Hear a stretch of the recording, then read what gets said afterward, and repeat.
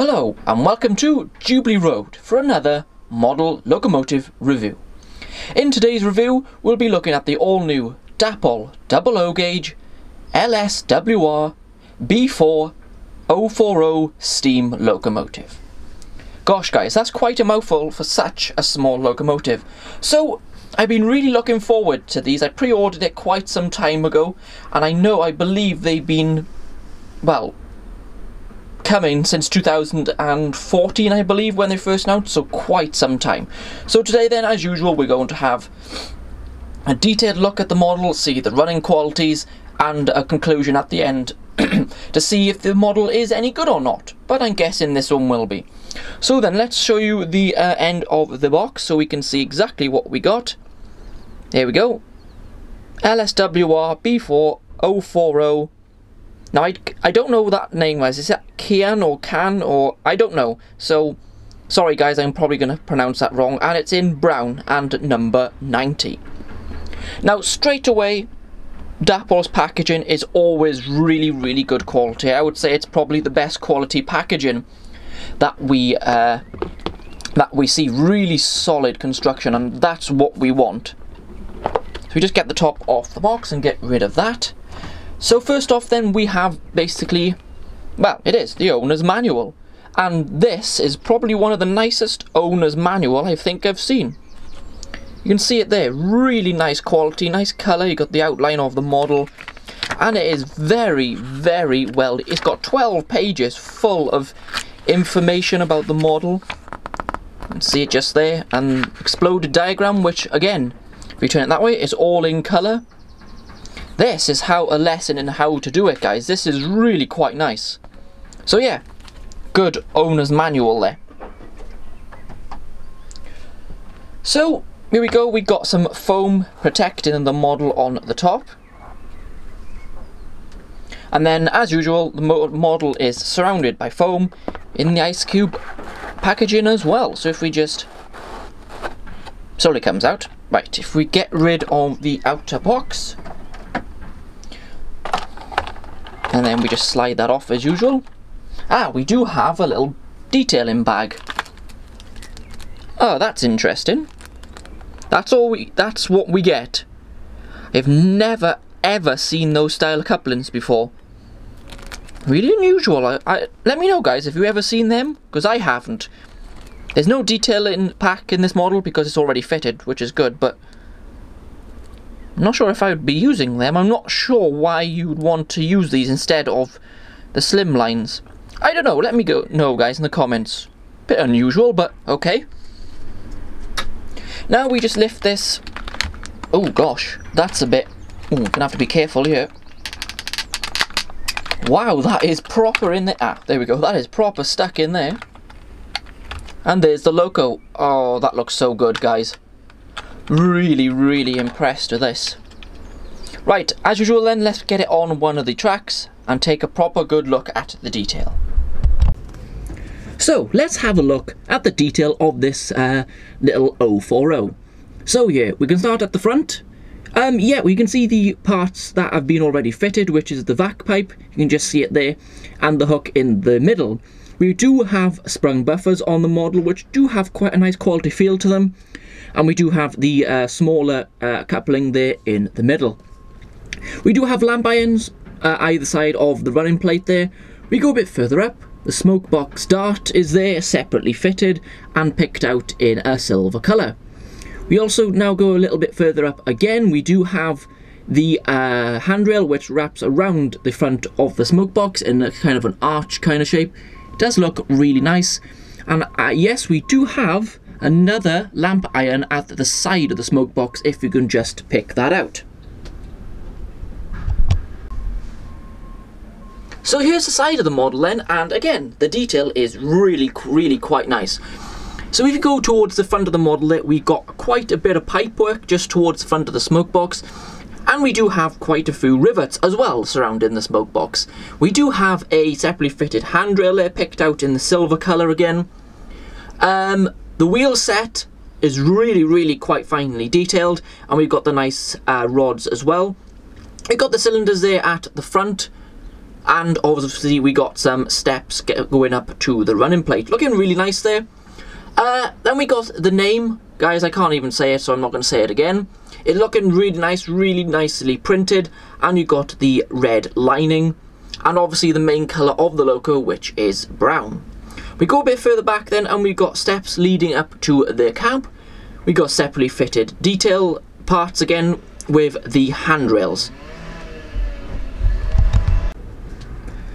So, now we're at the back of the model. Oh dear, straight away, you can probably spot that. The 0 there on the number 90 is quite misshapen, isn't it? That's a bit of a shame. But we're not going to dwell on that too much. Let's have a look at the other details at the back here. We have a nice separately fitted handrail across the model. We got a lot of lamp irons. Gosh, there's a lot there. The glazing has been fitted really well. It's nicely done. We got sprung buffers again. We've got the vac pipe, the hook in the middle, and also we have the smaller coupling again. But again, bit of a shame with that number like that. Bit of quality control issues again there at Dapol. So here is the top of the model now, guys. You can see more of the details and the handrails which run right the way around the locomotive. It is actually looking really nice. We got the steam dome, we got safety valves, we got the whistles, and the glazing at the front of the model just there as well. So overall detail of this model is actually very, very good. And here is a look at the cab detail. It's very well detailed, really looking nice. For such a small cab, they really have fitted a lot of detail in there, and would be nice to get a driver and fireman in there just to add a bit more. So very nice and well detailed cab area. Right, let's have a look at the running quality of this model. Now, as usual, this is straight out the box, so it'll be interesting to see how this little model runs. So let's go down towards the footbridge and let's see what happens. Oh wow, now that is really nice. I don't think you could ask for much better than that. Yeah, really smooth running, no hesitation when it sets off. Actually, no motor noise to speak of either, I can barely hear the thing. That is really, really nice running, fair play. Can also run very slowly and very reliably there too, which is what you want for a small sort of dockside shunting loco.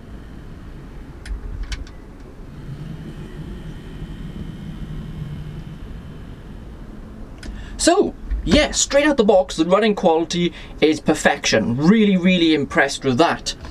So then, let's take the model around the layout and see how it copes with the curves and the point work, more importantly, being such a short wheelbase.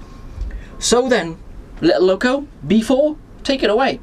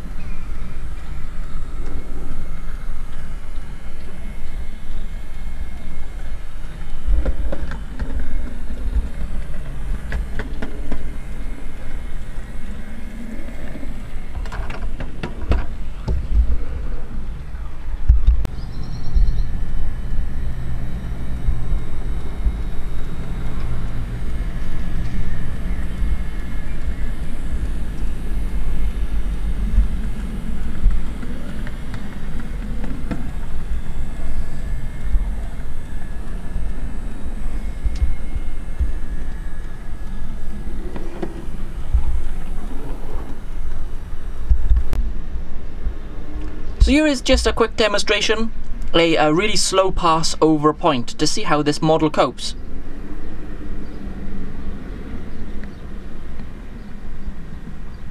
No hesitation whatsoever. Yeah, no, that's a really good sign, that is.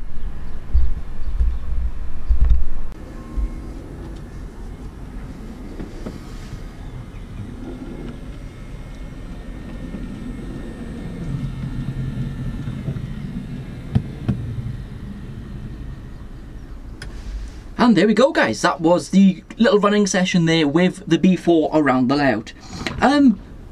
No problems to speak of whatsoever. And in that last clip, you saw that I did a really slow run over a point, and it didn't hesitate at all. So that is a good sign. So that obviously means the model should run well pretty much wherever you want it to. That's very good. So yeah, really happy with the running quality. Something I did not notice at the beginning of the review. This has a working firebox glow. I did not notice that. So really nice detail there from Dapol. It does run in DC mode, as mine is only a DC model at the moment. So yeah, was not expecting that, and that is really good. 2 points to speak of. It's not brilliant that the number at the back of the model is misshapen. Now that's non-existent quality control at Dapol, because it seems to be quite a theme with Dapol, making quality control issues, but it's not a major one, so I'm not going to send the model back, guys. I'm happy enough with the overall model, so I'm not going to make a massive fuss about that. The other thing, the model doesn't really have much weight to it, which doesn't make any difference to the running quality, which you've seen. And it's not going to pull very much being that light, but then an 040 probably wouldn't pull a huge rake of coaches, would it? So, to be honest, I'm not too bothered by that, but it would be nice if it was a bit more weight in the model.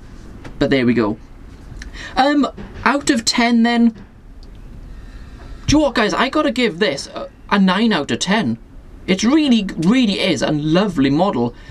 Just that mark off there for the weight and that slight mess up with the number at the back, but overall, guys, it is a really nice model, and I recommend you going out and buying one. Really impressed. Now, just before I end the review, you might have heard a lot of noise in the background. I've got a building site opposite the house, which is really starting to annoy me now, guys. It's taking much longer to do any kind of videos here, and they tend to wake the whole street up between 7 and 30 in the morning. So if you want to send them an email, just please to tell them to shut up. They are Love L, that's the name of their business or whatever, the kind of rubbish they're running. But yeah, send them an email, guys. Just tell them to shut up. Obviously I'm just messing with you guys, but it is getting a bit annoying. So then, there's the end of the review. Really nice model from Dapol. Let me know in the comments what you think of the model, and if you do have one, let me know what yours is like and how it runs and stuff compared to mine. So guys, I'll be back here at Jubilee Road or on location very soon. Bye everyone.